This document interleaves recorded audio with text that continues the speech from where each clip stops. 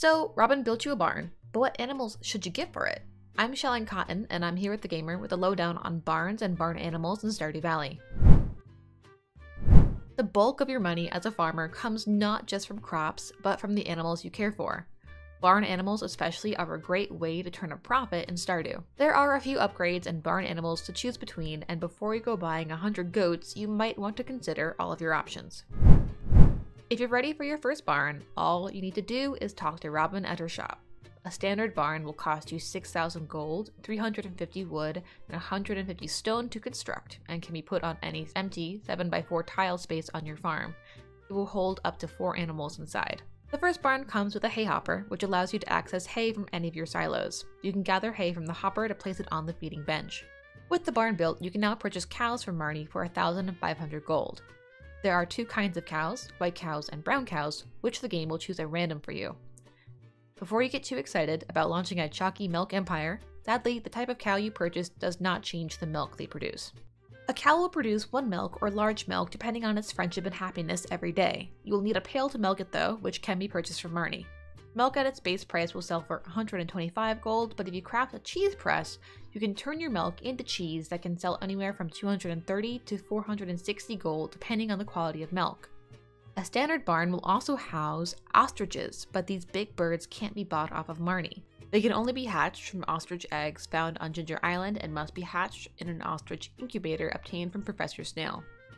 It takes 7 days for a fully grown ostrich to lay an egg, and 1 ostrich egg will produce a whopping 10 jars of mayonnaise.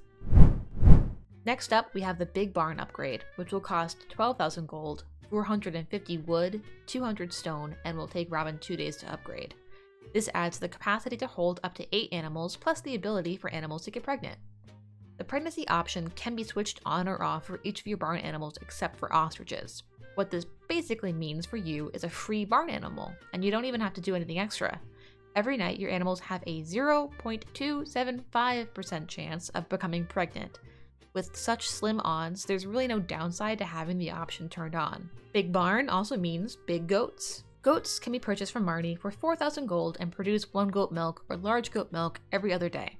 These can be turned into goat cheese by putting it into the cheese press. Goat cheese will fetch you anywhere between 400 to 800 gold, depending on the goat milk quality, making it a great early game moneymaker. For a whopping 25,000 gold, 550 wood, and 300 stone, you can purchase the third and final barn upgrade from Robin, the deluxe barn. It will take 2 days to upgrade, and once it's finished, your barn can fit up to 12 animals and will have a brand new auto feed system. This pulls hay automatically from your silo and into the feeding bench. With the deluxe barn, you'll also have unlocked sheep. They can be bought off of Marnie for 8,000 gold and will produce wool every 3rd day. You'll need shears to trim those fluffy little clouds though, which you can also buy from Marnie. Putting wool into a crafted loom will turn it into cloth, which will sell for 470 gold. The higher the quality of wool you use, the higher the chance you have of obtaining more pieces of cloth from the loom. Building a deluxe barn also unlocks the purchase of pigs. A pig will cost 16,000 gold from Marnie's shop. But unlike cows, goats, or sheep, you won't need any extra tools to reap their benefits because what pigs give you are truffles. Pigs will snuff out 1 truffle every day so long as they've been fed, are outside the barn, and there are spaces available to find a truffle, i.e. no areas covered by paths or grass. They won't find any truffles if they're inside the barn, however. A normal quality truffle goes for 625 gold. But the real cash cow here, pun intended, is truffle oil, which can be made by placing truffles into an oil maker. All truffle oil sells for 1,065 gold, but if you get your hands on an iridium quality truffle, don't bother making that into oil, as the selling price is already 1,250 gold. To get the best quality products from your animals, you gotta give them some tender love and care. You can increase an animal's friendship with you and overall happiness in a few different ways. The first way is just by interacting with them every day, which includes petting or milking them.